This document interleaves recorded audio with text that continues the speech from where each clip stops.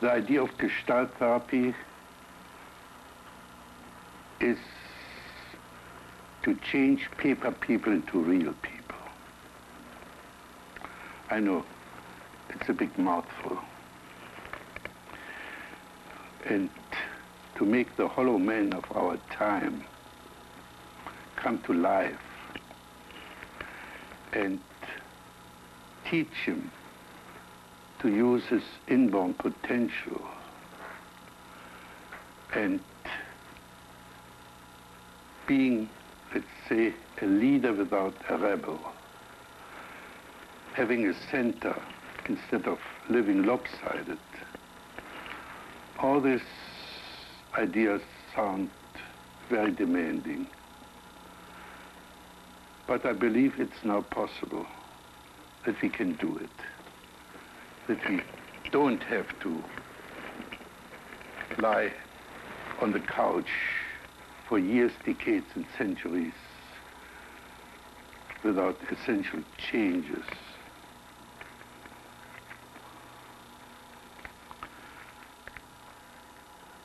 The condition under which this can be achieved is this. Again, I have to jump back and talk about the social milieu in which we find ourselves. In the previous decades, he lived for what is right. And he did his job, never mind whether he really wanted the job, whether he was suited for it. The whole society was ruled and regulated by shouldism, by puritanism.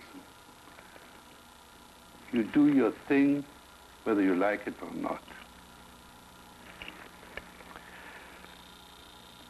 Now, I believe the whole social milieu has changed. Puritanism has changed into hedonism. We begin to live for fun, enjoyment, for being turned on. Anything goes as long it's nice. It sounds good too. Sounds superior to moralism. It has, however, a very serious setback. Namely, that we have become phobic towards pain and suffering. Let me repeat that word. We have become phobic towards pain and suffering. Anything that's not fun or pleasant is to be avoided. So we run away from any frustration that might be painful and try to shortcut it. And the result is a lack of growth. When I talk about a readiness to encounter unpleasantness, I certainly do not mean an education towards masochism. On the contrary. A masochist is a person who's afraid of pain and trains himself to tolerate it. I'm talking about the suffering that goes along with growing up.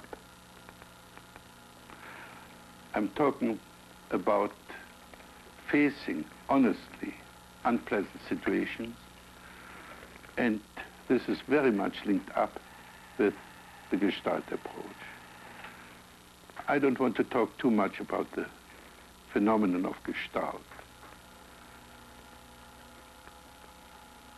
However, the main idea about Gestalt is that a Gestalt is a whole, a complete, in itself resting whole. As soon as we cut up a Gestalt, we have bits and pieces and not a whole anymore. I mean, a Gestalt wants to be completed. If the Gestalt is not completed, we are left with unfinished situations. In these unfinished situations, press and press and press and want to be completed. Let's say, if you had a fight, you really are angry with that guy, want to take revenge. This need for revenge will nag and nag and nag until you have become even with him. And so there are 1,000 unfinished Gestalten. How to get hold of this Gestalt is very simple. These Gestalten will emerge. They will come to the surface. Always the most important Gestalt will emerge first. We don't have to dig a la Freud into the deepest unconscious. We have to become aware of the obvious. If we understand the obvious, everything is there. And the neurotic is a person who doesn't see the obvious. So what we're trying to do in Gestalt therapy is to understand the word now, the present, the awareness, and see what happens in the now.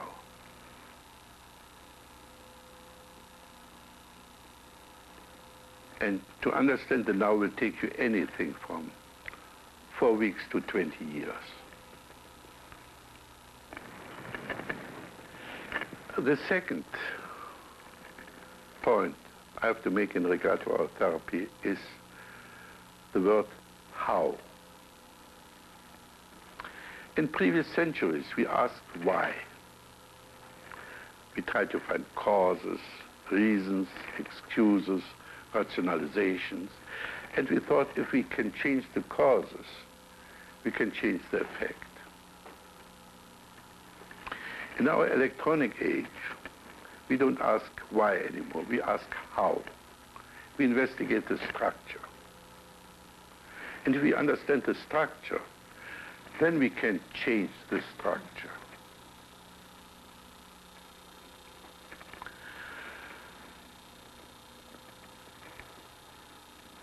And the structure with which we are most interested in is the structure of our life script. The structure of our life script, often called karma, fate, and we are not very much aware that we are writing our life script. A life script which is mostly taken up with self-torture, futile self-improvement games, achievements, and so on. So what we want to do is to reorganize our life script. And the means and ways to do it can be understood to quite an extent. Right now, interested in meeting some of you, and I have to admit, I have a very bad memory for names. And I have to know a person pretty well or have a shock or great joy when I meet this person so that I can recall the names.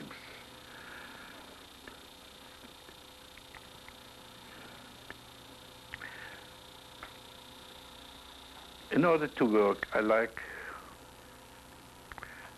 and I brag about the 6 components of my work. To work, I need my skill, the so-called hot seat, which in this case is very beautiful, the empty chair, which has the task of taking up roles which we have disowned, other people which we need to understand our life script, We need something that is absent. I hope maybe today we don't need it. That is Kleenex, my cigarettes, the ashtray, and then I'm in business.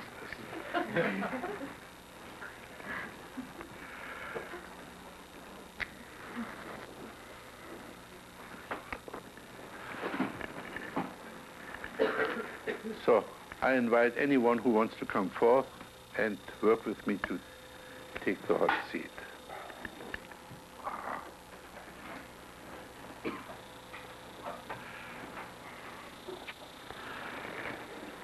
Your name is? Don. Don.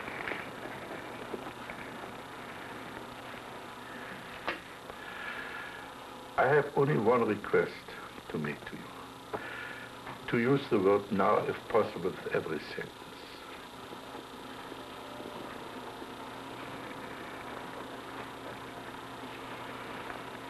Like, now I feel my heart beating. Yeah.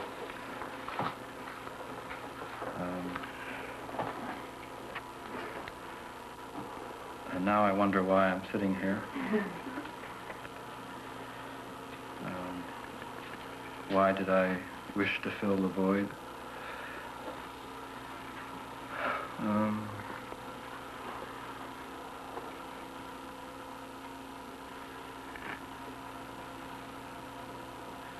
Now I'm wondering, what is there to work with? Yeah. Let me interrupt you here and switch back to Freud and his psychoanalysis. Freud said a person who's free from guilt feelings and anxiety is healthy.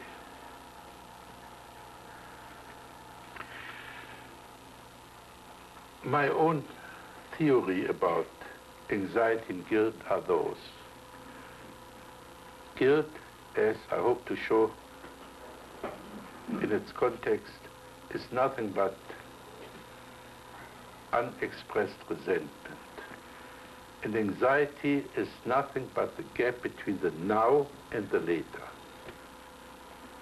As soon you leave the secure basis of the now and jump into the future,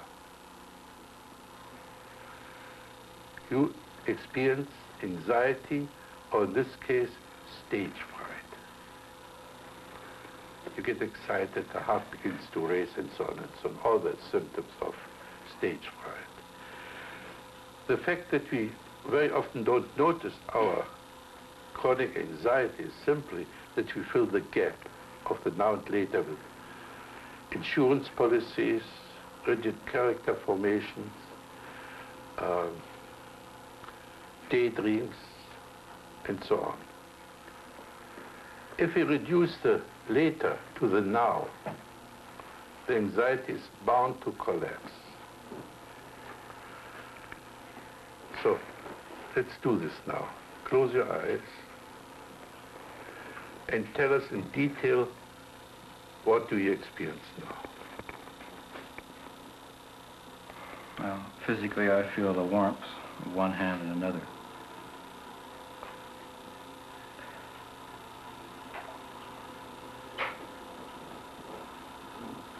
I feel, now I feel tension throughout my body.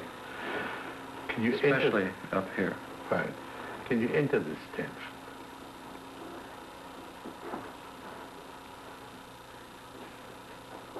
It's as if I'm being stretched this way, across my shoulder. Can you do this to me? Oh. Stretch me. It's as if I'm being pulled out this way. More. Do it as much as you need to do.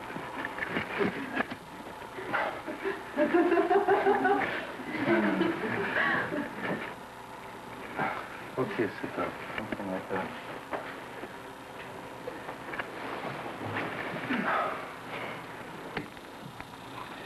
Now it's gone away.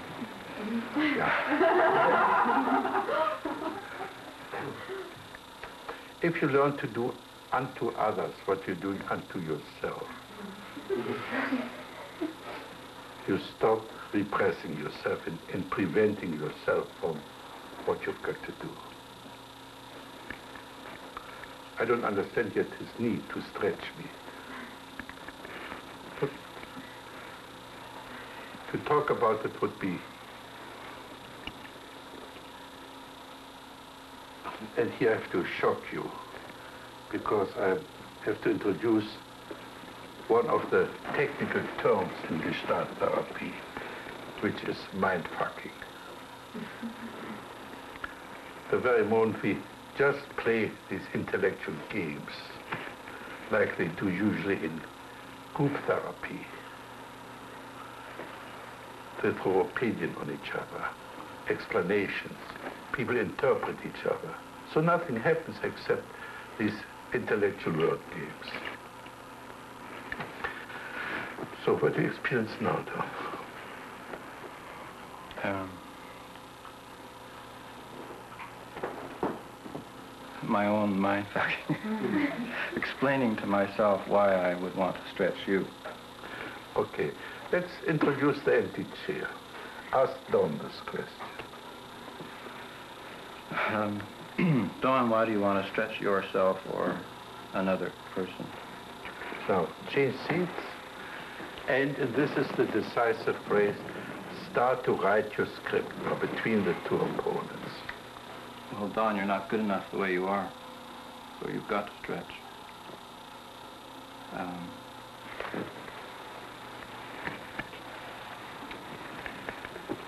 Yeah, that's quite possible.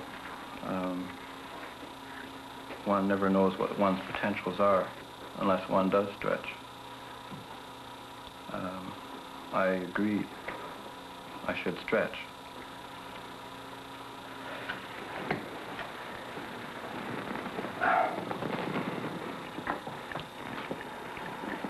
Yes.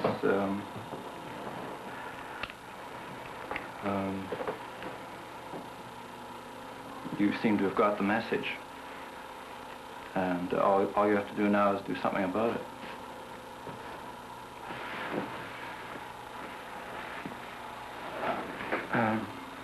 Yeah, I do try to do something about it sometimes.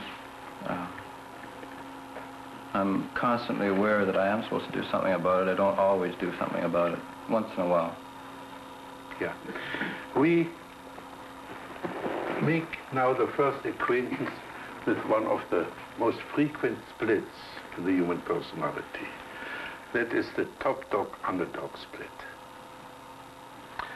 The top-dog, known in psychoanalysis as the superego or the conscience. Unfortunately, Freud left out the underdog.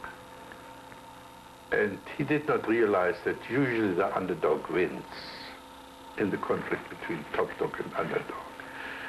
I give you the frequent characteristics of both. The top dog is righteous, sometimes right, but always righteous. He takes it for granted that this top dog that tells him he should stretch and improve, that the top dog is correct. The top dog always says you should. And the top dog threatens, if not then. However, the top dog is pretty straightforward.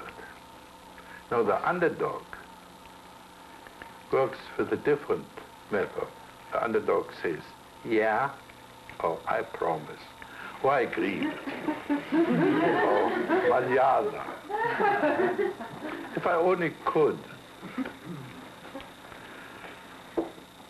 So the underdog is a very good frustrator. And then the top dog, of course, don't let it get away with it. It increases the use of the rod. And so the self-torture game or self-improvement game, whatever you want to call it, goes on year in, year out, and year in, year out, and nothing ever happens. Right? Not quite, but... the top dog keeps pushing. Yeah. And he gets... Say this to the top dog. Yeah, you keep pushing, and sometimes I give you something. I often feel it isn't adequate enough for your, doesn't quite meet your demands. So be the top dog in demand. Put in your demands.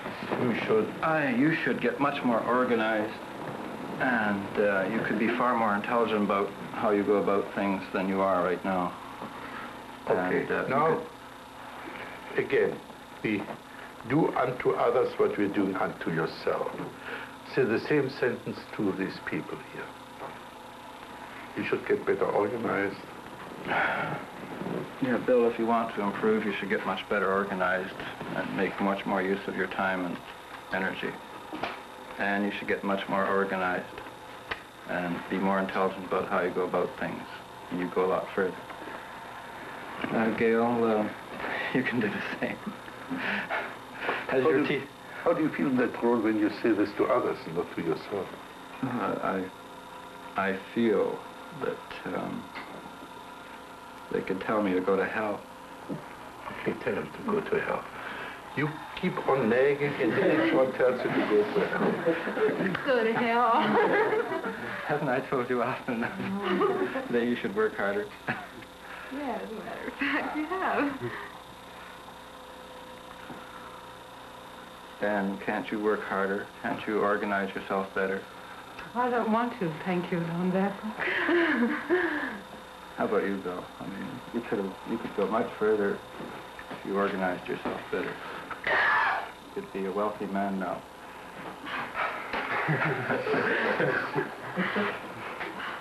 It's a fantastically successful business if you organized yourself and worked harder with your talents.